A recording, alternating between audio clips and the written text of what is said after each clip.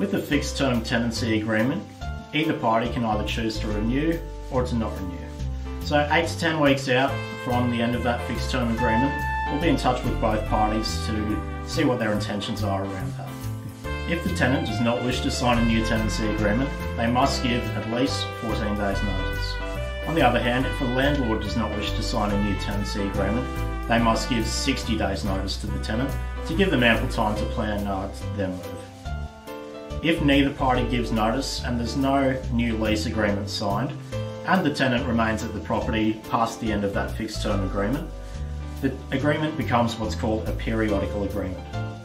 A periodical agreement continues with the same terms and conditions as the previous agreement, but has no end date.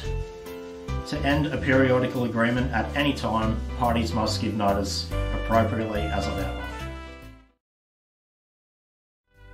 We recommend maintaining fixed term agreements between our landlords and tenants, as quite often the landlord's insurance policy will not cover periodical agreements or will only cover certain things on that policy. It's also better for planning your financial situation, as a periodical agreement can be ended by the tenant at any time with 14 days notice. If you have any further questions about handling lease expiries or anything else to do with property management services, please give us a call. I'm David Watt from Madeleine Hicks Real Estate.